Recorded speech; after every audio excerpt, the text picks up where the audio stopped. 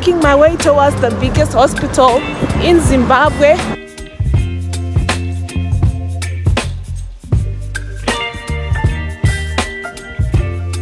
The Parirenyatwa hospital, you guys.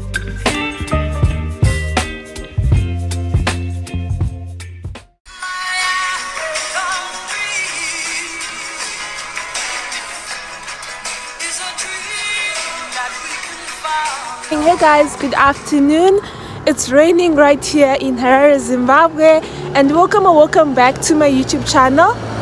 If you're here for the first time, hi, I'm Tino Sparks, your favorite African without borders, currently in Harare, Zimbabwe. In today's video, you guys, I am making my way towards the biggest hospital in Zimbabwe, the Parirenyatwa hospital, you guys. It's raining, I'm late, but I just want to take you guys along. I'm heading my way towards the bus stop so I can get a combi and show you guys Harare, Zimbabwe. This is my outfit of the day, my Harvard hoodie, black jeans, and my rain boots right here. I hope you guys enjoyed this video. Please give this video a huge thumbs up, subscribe if you haven't. We are on the road to 20,000 subscribers, and it can only happen if you guys make it happen. I am so late and I'm just gonna run to the bus station.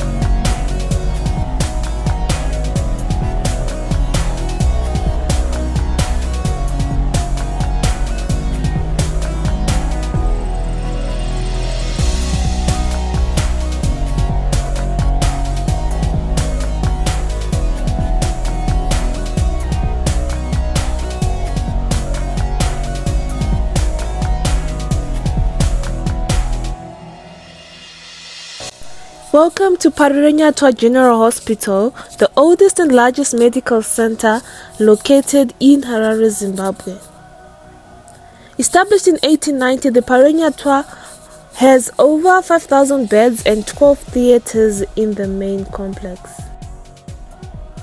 The Parirenyatwa hospital is always packed with masses of people because apart from the hospitalized patients and people who visit the patients, the University of Zimbabwe's College of Health Sciences is based at Parirenyatwa Hospital. A lot of negative things have been said by news channels concerning Zimbabwe's biggest hospital. Thank goodness I'm in the area. Such misconceptions need to be addressed right now.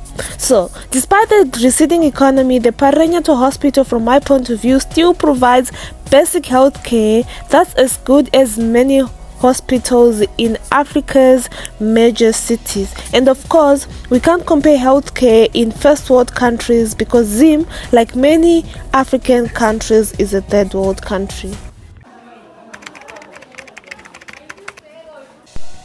Because of respect for privacy, I won't be able to show much, and I'm also not allowed. But as you guys can see, the hospital staff is adequately dressed, standard health procedures are followed, and believe you me, the wards are spotlessly cleaned. We have been lied to. The media has been lying so much about Zimbabwe's health system. My brother's bedding was clean, it smelled so fresh, and they change it on a daily. And I asked him about the food was up to standard. And here's the bathroom in a cubicle of 4 people. I mean, look at that, it's so clean. Even the white tiles on the floor have remained white, you guys. This is what I am talking about. So on the other side of the cubicle is the toilet. It is clean, well maintained, and please share this video. The world needs to see that the health system in Zimbabwe is thriving and doing very well. So I am with my mom right here. And yeah, we're at the hospital. The visiting hour is over, so we're about to go to the pharmacy to buy the medication. Thank you all for praying for my son until we found our boy. Thank you so much for your prayers.